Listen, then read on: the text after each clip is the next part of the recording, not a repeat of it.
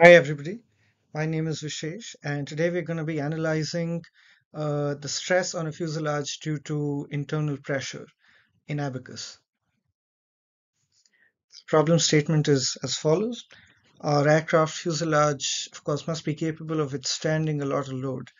In our exercise, we've implemented an internal pressure on a structure similar to a Lockheed L1011 commercial aircraft fuselage.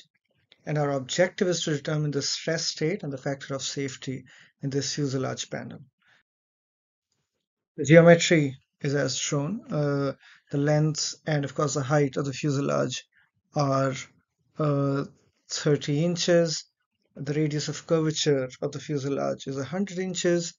The material of the fuselage is an aluminum alloy of yield strength 50 KSI and modulus of elasticity 10.5 MSI with a Poisson ratio of 0.33, and the internal pressure on our fuselage is 9 psi. Now, the assumptions that we are going with for this exercise is number one, that there's no solid window, so it's just a window cutout. Number two, the curvature of the fuselage has been ignored, so our radius of curvature here then does not matter. Plane stress is assumed, and the effects of bending have been neglected. Here are the calculations that we're going to be implementing as we go forward in Abacus. Of course, since we're implementing a symmetry type boundary condition because our panel is symmetric, what we're going to do is uh, halve the length as well as the height. So our x and y then become 15 inches each. Our hoop stress and longitudinal stress are calculated from the internal pressure, but these are not the stresses that we'll be implementing directly in Abacus because we're going to be using a shell element.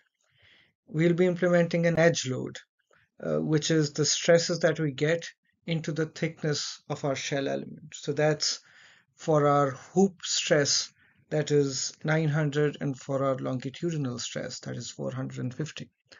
Let's move on to Abacus now. Welcome to Abacus. What we're going to get started with is a standard explicit model, essentially a standard model. Our first step here is to actually make the part that we're going to be analyzing. So our part is going to be a shell of extrusion type. We're going to say our approximate size is 100. Um, it it is one of those things that matters very little. So the speciality of the shell part is that you do not need to define all three dimensions, right? So the only dimension that we're going to define is one of our lengths. So let's, for example, define our y length. I've already placed my cursor and clicked at 0, 0. So I'm going to pick the end point for my line, which is 0, 15, since 15 is the height of my element, right? Next, I am going to sketch the section for shell extrusion. So now that I've done that, I'm going to click done, and I'm going to give it a depth, which is my x distance, which is 15. So that gives me my basic panel. What I need to do now is draw the cutout. For that, I'm going to select the tool Create Cut Extrude. I will select the plane for my cut, which is essentially this plane. Uh, I will select the edge or the axis that will appear. So that is this axis. I can select any axis, it doesn't really matter, but I'm going to select this axis for the purpose of straightness, essentially. So now I'm going to draw my window cutout using the Create Lines Rectangle tool. So my starting corner, you can look at the coordinates over here. So my starting corner is going to be at minus 7.5, minus 7.5, which is my bottom left corner. Now the height of my cutout has to be 7.5, and its length has to be 5, because I essentially have to make a fourth of the window. So since I started at minus 7.5, my y will be 0, and my x will be minus 2.5. So that's what my other dimensions will be. So minus 2.5 and 0. So there you go. That's my window. But I also need to create a curvature as has been defined in my problem statement. So for that, I'm going to use a fillet tool. My radius is going to be 2, as we've already been told.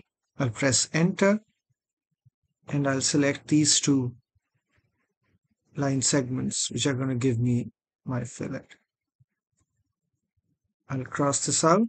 Since I've already sketched the section for the cut, I'm going to click done.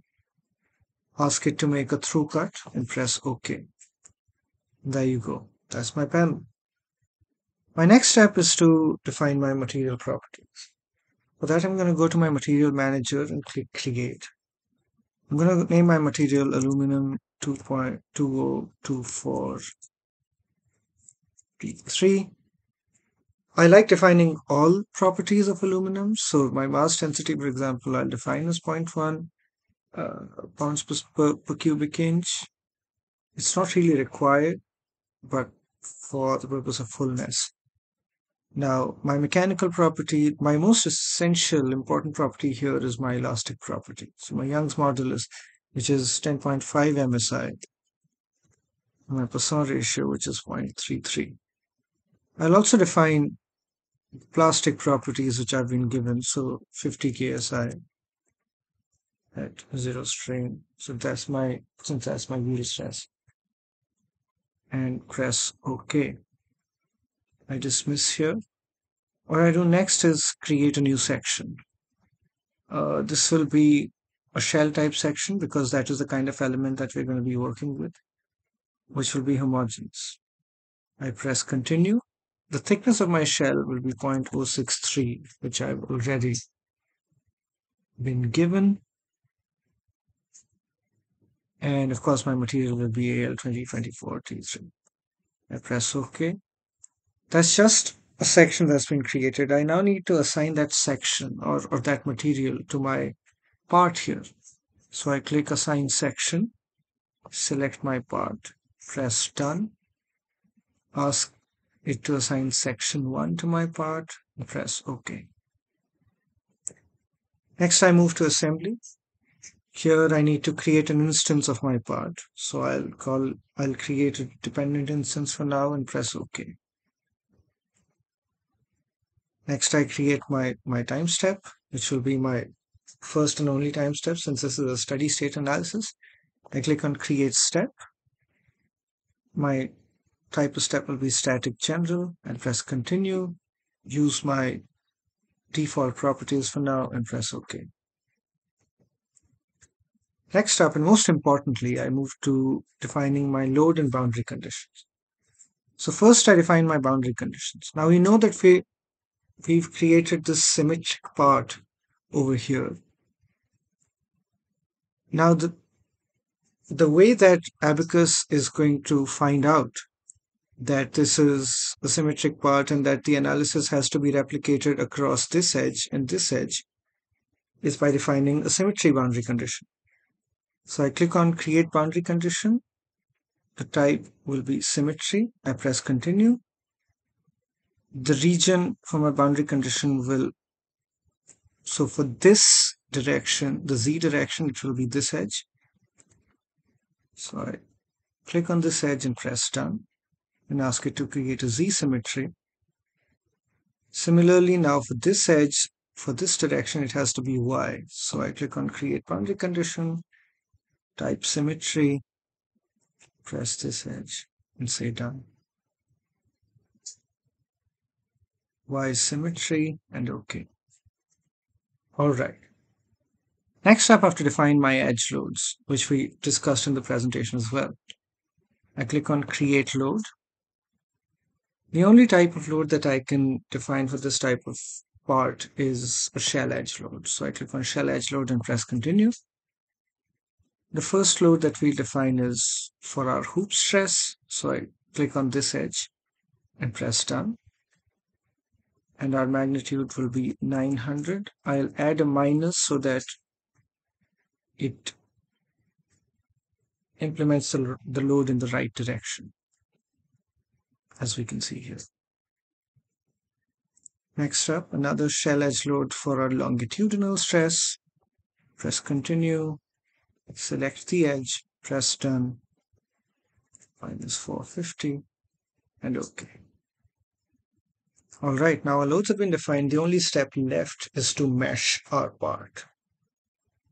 So first we click on part here, we select our part.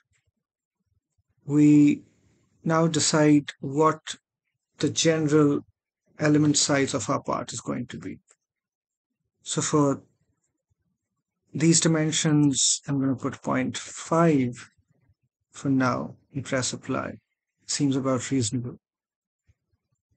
What I'm also going to do is make the mesh more dense around the region where I think my stresses will be highest, so around the window. So I'm going to click on seed edges, select these 3 edges, press done, and change the element size to 0.2. Press apply. Next, I'll click on mesh part. Is it okay? Yes. There you go. My mesh is a little dense. It's a little irregular because of the different element sizes that I've chosen. But we can see that our mesh is denser around here. I also have to assign an element type to my mesh. If I select the region I want to assign the type to, press done.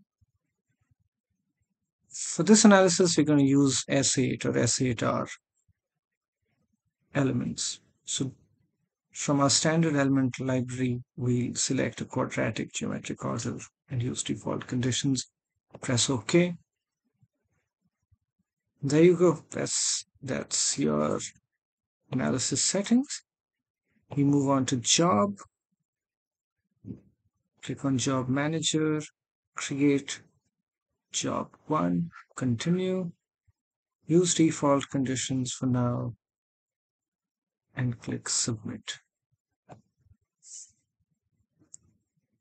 You can of course monitor your job in this job monitor window.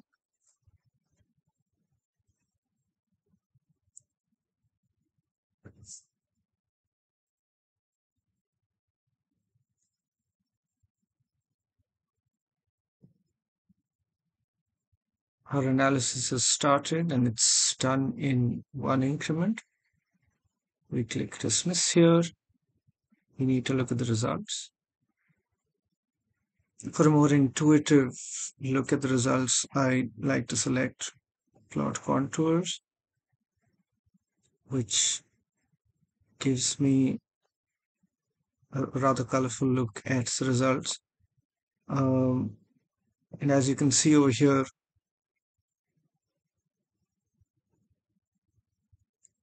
the stresses are highest around the window. The window has also stretched out a little bit because of the stresses that we added.